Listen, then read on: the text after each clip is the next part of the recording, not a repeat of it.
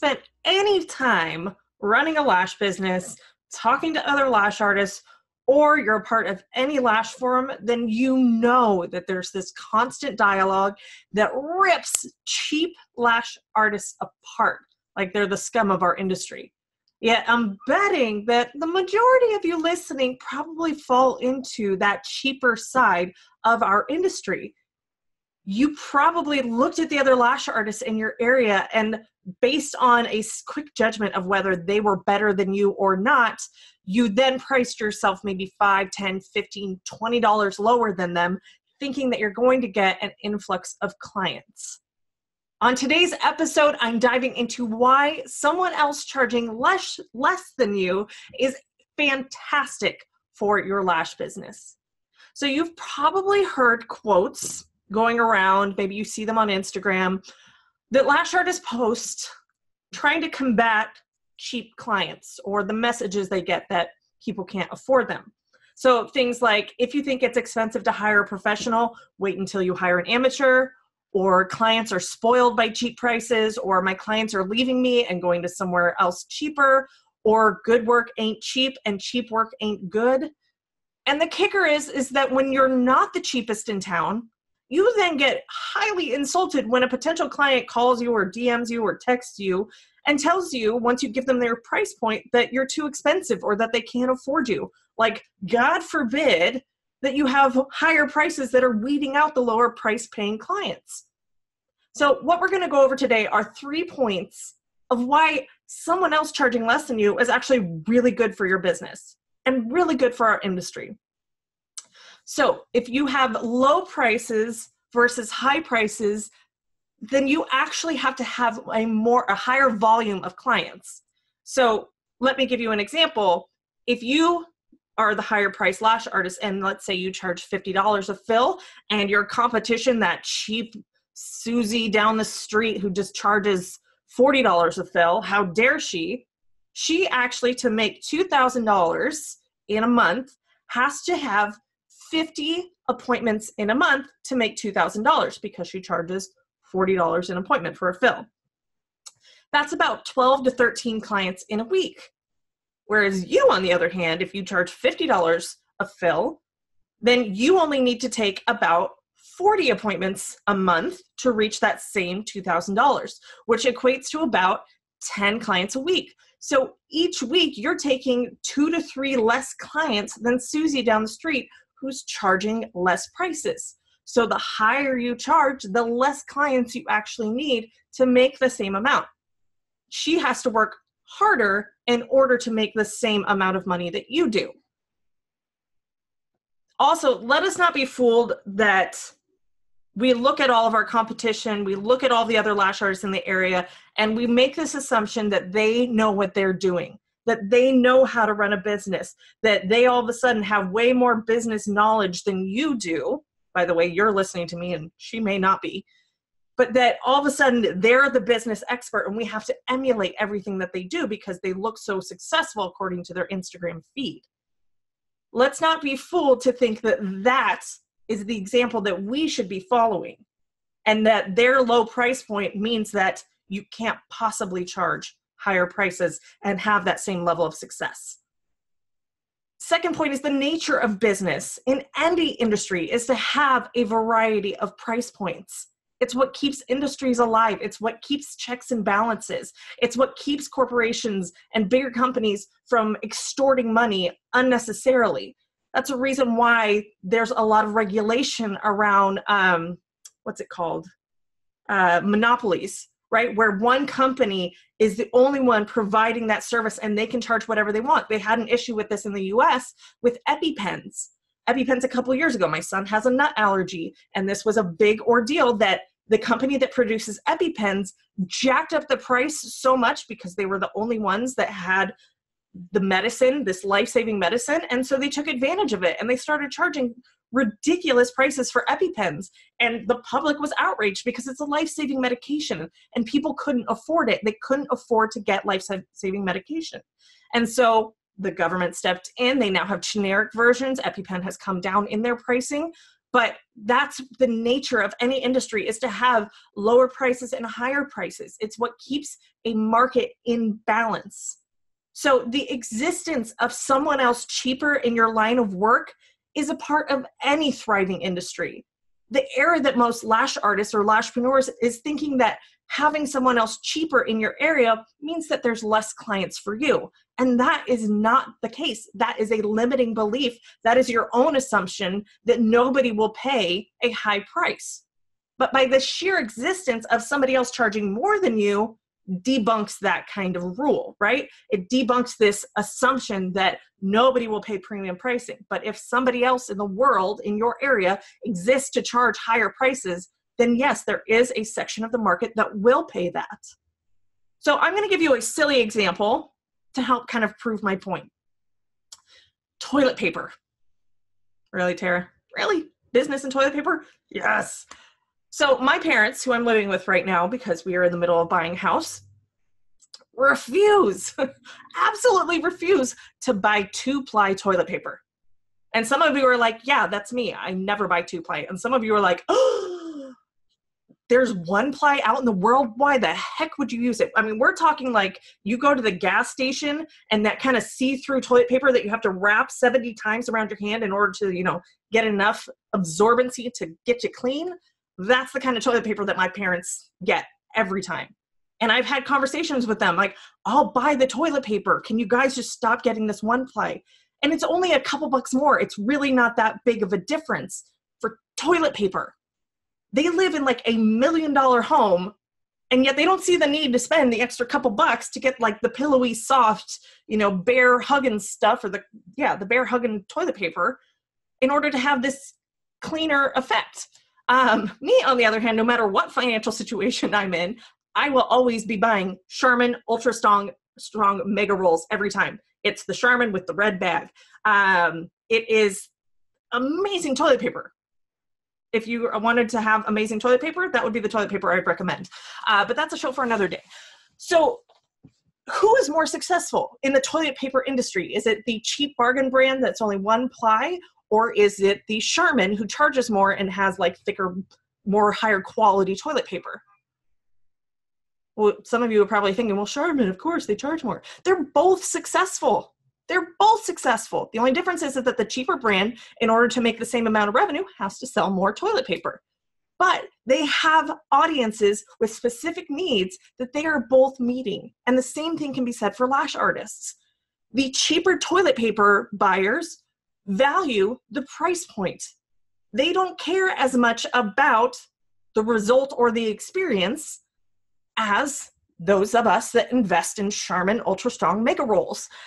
My parents apparently prefer to pinch pennies when it comes to their special spaces, while I, on the other hand, prefer to invest a few more dollars to make my special places, feel special. It's really just a matter of preference and identifying each audience's buying decision, which you as a business owner should be doing as well. But Tara, how do I get high price paying clients? My current clientele won't pay higher prices. I'll lose all my clients. Yeah, because you likely attracted them based on price point alone. So here's 2 different ways you can tell whether your current clientele is only with you based on your price point. 2 different kind of tests you can do.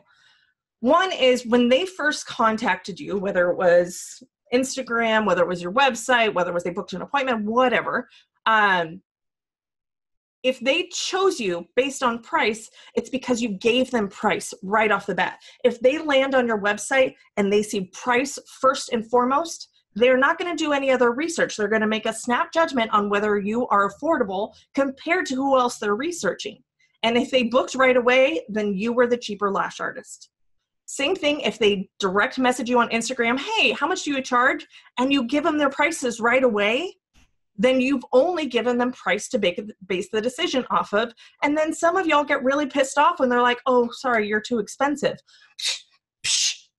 Do you know my experience? And, you're complaining in lash forums that clients are cheap and, how dare they? And it's your fault and it's your responsibility to educate them on if there's anything else to base a decision on a lash artist on besides price point. And if you didn't do your job in educating them on other factors to consider, then yeah, you're going to be decided on price point alone.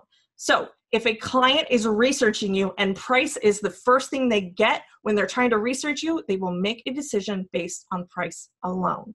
And if you're not the cheapest in town, then yes, you are going to lose that client every single time. The other way that you can test this is by raising your prices. Tara, I'll lose clients. Yeah, because they're loyal to the deal and not to you. And you attracted that clientele with your low, cheap prices. So the way to test how loyal they are to you, little risky, I get it, is to raise your prices. And there is a very specific time in your business that you do raise your prices, but that is not when you're struggling to get clientele. So how do you get high price clients in? By marketing to them. Oh, I know. God, here she goes with the marketing again, that Tara.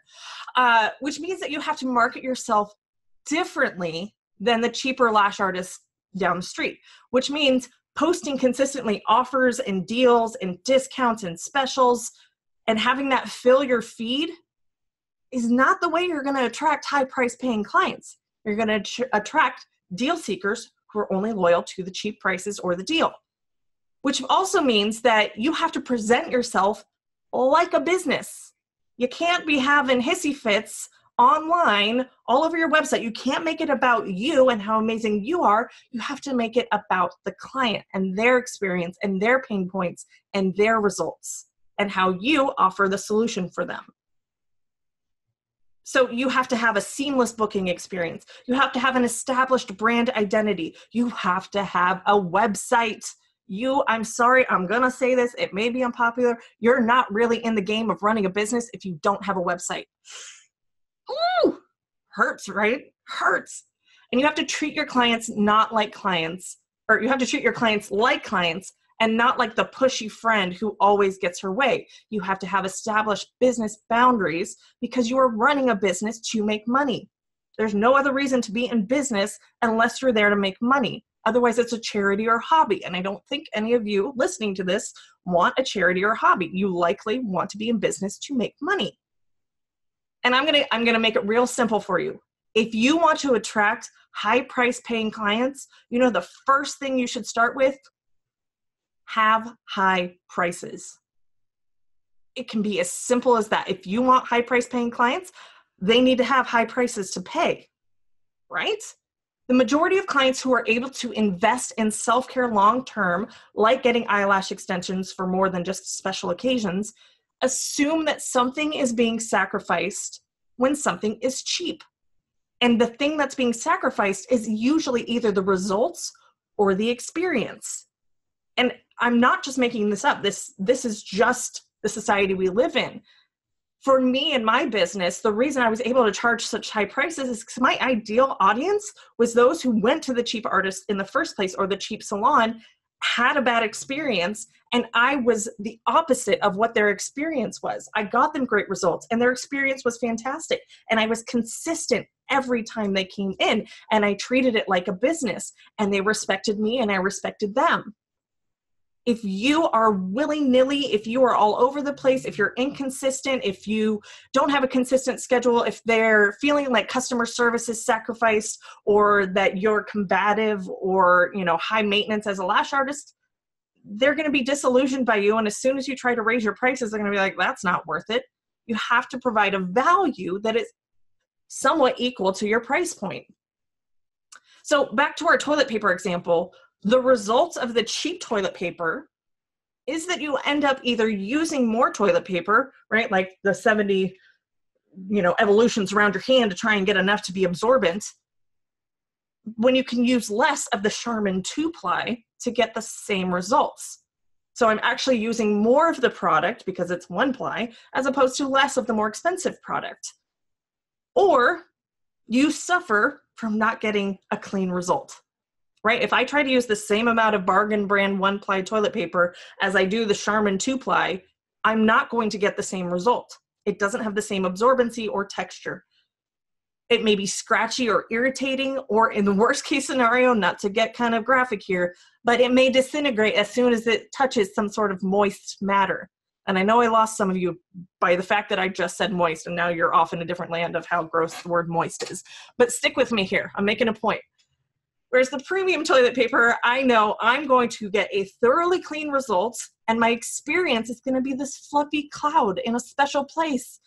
And here's the one thing about toilet paper for me that's very similar to eyelash extensions, and this is a weird analogy, but I will pay a little bit extra to not ever think about toilet paper. What do I mean there? That means I don't want to be thinking when I'm walking around, ooh, I don't think I got everything. Ooh, I don't think it's as dry down there as I thought it was going to be. That toilet paper sucked. I don't want to think as I'm using the product that, oh, this is not cutting it, or this is not doing its job. I don't ever want to think about toilet paper. That's why I invest a little bit more for quality toilet paper, 2-ply, Charmin, mega rolls, nice and fluffy, because then I don't ever think about toilet paper. It never comes up in my mind that other than when I have to order it, but Amazon, Prime, you just auto set it up to where it gets delivered. I don't want to be out in the world taking up brain space thinking about toilet paper and how I have to go find another bathroom to finish the job that the other one couldn't do. Same thing for lashes. You don't want a client thinking about their lashes outside of the appointment. You want them to go live their life as somebody who has amazing lashes, that they are just out enjoying the results. Not thinking, oh my God, my lashes hurt, they irritate, they're itchy, or I can't go out until my lash appointment because I look like such a hot mess. They didn't last. They're all over the place. They're twisting. I look ghetto.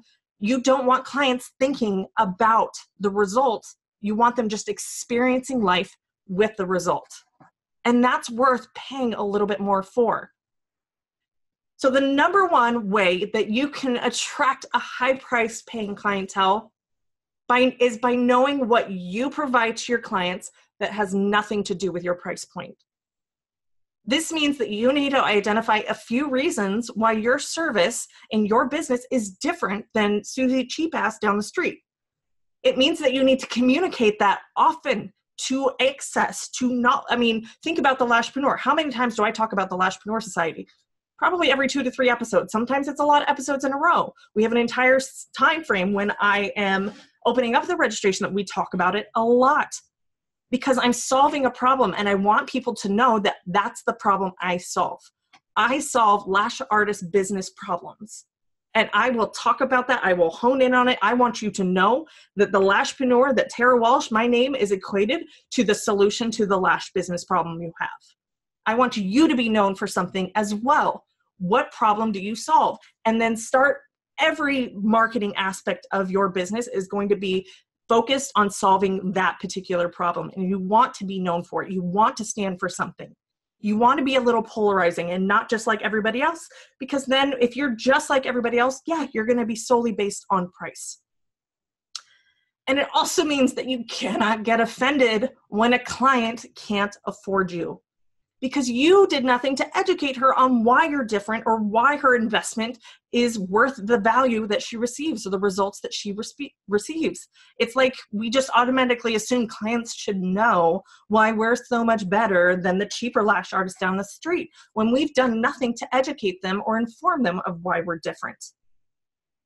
And you also need to accept that your price point, especially at a higher price, is meant to weed out cheap clients. You do not want to build your business on a cheap clientele. It is not a long-term game plan. Think about the second a recession hits. If a client has to choose between making a car payment or even possibly losing their house, do you think they're really going to be able to justify continuing to get eyelash extensions? No. So price-sensitive clients are not a great market to build a long-term business on. Because if their income starts to tank or they're heavily affected by a recession, so will your business and so will you. So if you have a clientele that is less price sensitive or spending $50 every 2 to 3 weeks, even during a recession is not that much of a stretch for them, then you have a recession-proof business. So you can charge whatever your heart desires, but just again, know that the lower the price you charge, the more volume of clients, the more work you have to do in order to make a decent living. Are you ever going to be wealthy in being a lash artist who charges cheap prices? Not without sacrificing quality of life. You risk burnout, you risk injury, and you risk hating your business because of how much time you spend in it just trying to make ends meet. And it takes just as much time and energy to market to cheap clients versus high price clients. So why wouldn't you get a greater result from your marketing by having a higher price service to draw in higher price clients? To work smarter, you need to understand how to market to your high price paying clientele and identify how you stand out amongst the competition so that price is not the number one consideration in choosing a lash artist. If price is a number one consideration for someone, just be okay with the fact they are not your ideal type of client and that you don't want them in your business to begin with. So these are all strategies, business principles, and how-tos that I teach inside of the Lashpreneur Society. Here I go again, talking about what I'm known for and what I love to teach on. On average, our students are charging an average of 66% more than industry average. That's right. Our lash artists charge 66% more on full sets than the average lash artist in our industry. And it's because they're approaching their lash artistry as a business, not a hobby. And they're learning how to market themselves to any client at any price point. And if you want to be one of if you want to be confident about the price that you charge and be one of the higher priced lash artists in your area, if not the highest priced lash artist, somebody's got to be it, right? Then I encourage you to join me inside of the Lashpreneur Society. It's my business coaching program just for lash artists, where I teach you how to start and build and grow a business that you love and a life that you love. We will be opening the doors in the fall, and if you want to be notified first of when we do that so that you can hit the ground running, you need to sign up for the wait list. You can do so at thelashpreneur.com/society, and I encourage you to join so that you can start confidently marketing yourself to any client at any price point. That's all I've got for you this week. Have a good one.